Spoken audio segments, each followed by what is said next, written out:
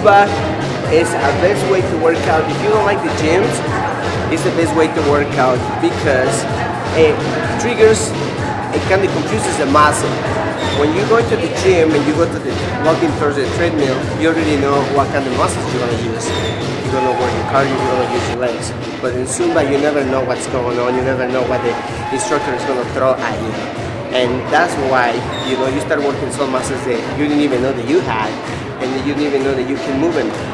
As well, you dance skills, you know, get better for you because you start learning merengue, salsa, cumbia, bachata, reggaeton, swing. We got all kinds of different things going on Zumba.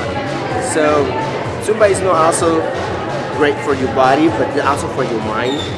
You know, you feel very, very great after working out on Zumba because it releases the endorphins of your body. You know, what the chemicals that make your body happy.